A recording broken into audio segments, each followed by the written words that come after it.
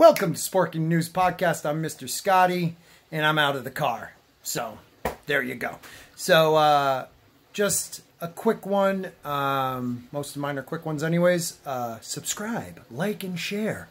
I wanted to talk about Terminator Dark Fate. There's been some leaks lately. Some are saying that Edward Furlong might be coming back. Some are saying actually Norman Reedus was, they were going after him to be a John Connor, which would have been awesome.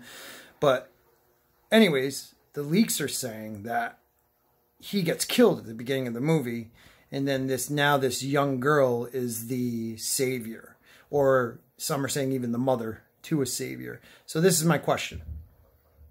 If John Connor gets killed at the beginning of this movie, and this is considered the third movie because they're getting rid of anything after T2, what the hell was the point of T1 and T2?